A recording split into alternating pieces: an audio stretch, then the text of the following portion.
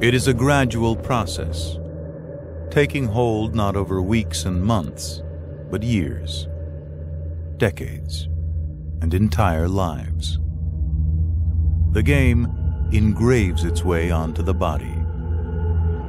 It envelops itself around the soul, insistently, excruciatingly, completely. Hockey becomes them. We are not a conservative team. We are a let's fucking giddy up and go type of team. Don't find out how it's gonna be played. Let's dictate right away.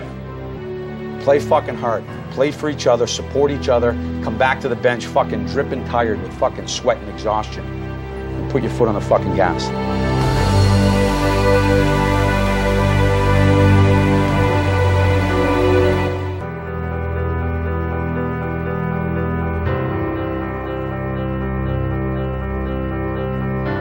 They are groups of men whose very existence is defined by a game.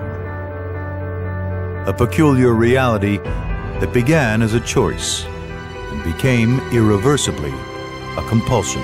Sky! Sky! Get there! Get there!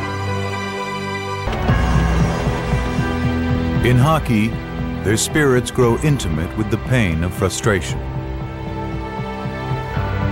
even as their wills become ever more possessed by the ecstasy of victory.